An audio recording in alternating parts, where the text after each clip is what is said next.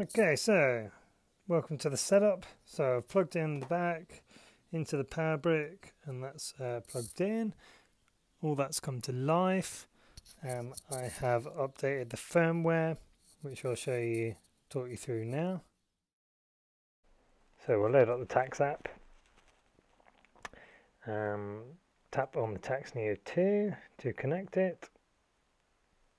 There it is connected. Now we'll just tap on that, go to trainer settings, and the road feel is at the top, and you can have that 100%, 0%, so any bumps and that is realistic, so I'll put mine back up to 100. Go to device defaults, and because I'm using Bluetooth I'll just turn it off. And next we've got firmware. It's up to date. I've just updated it, so we're on the latest one at the moment. Go back, go to support, all systems are go, which is useful. And we'll come back out of there and we'll just have a look at the main screen of the Tacx up there. Just scroll down a little bit. It's got all this stuff. I'm not really using it, so next we'll go on to this one, settings, my profile, and I've got all these badges in there that I didn't know about, maybe from my Wahoo computer or something, not sure. Trainer settings, you can put your weight and your FTP in. Actually that doesn't look right. I think mine is a 217 or something. That's what Zwift gave me anyway. 219, 217, I don't know.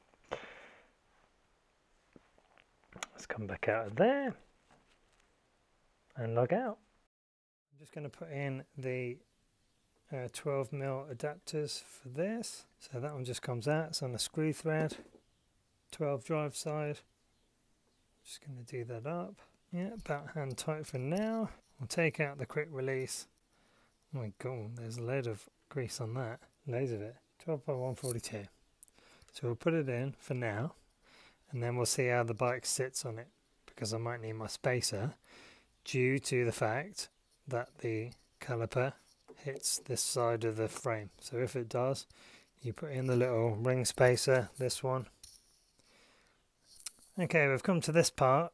I've screwed it up with the adapter in, and as I'm screwing it up, the frame is, just as it comes to the end, the frame is bending in.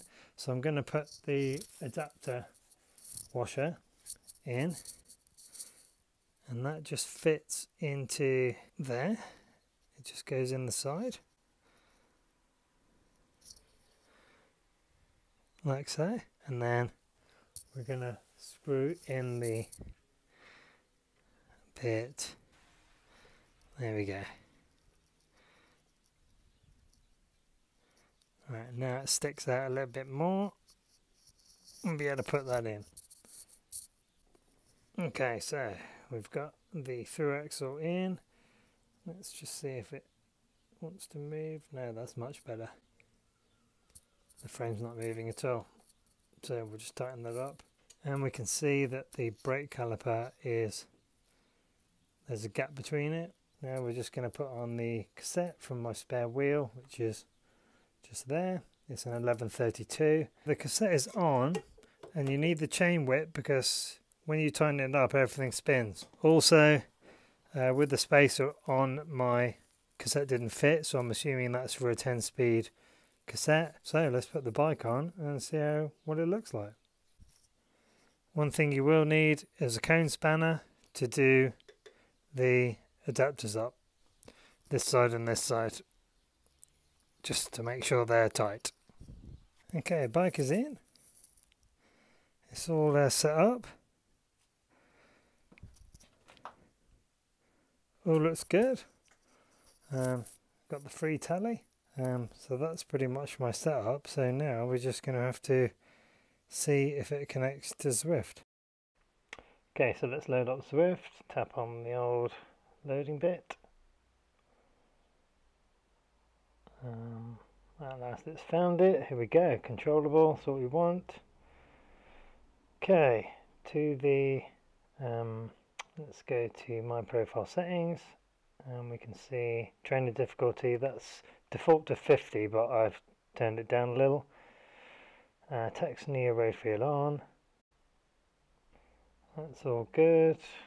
One thing I did notice is I couldn't pair this to Zwift originally because it was still paired to the Tacx app, so I had to close the Tacx app down, and then Zwift found it, but I was pedaling for ages and I couldn't pick it up, and I was like, great, I've updated the firmware and broken it. But no, that is all perfect. That's the little setup there.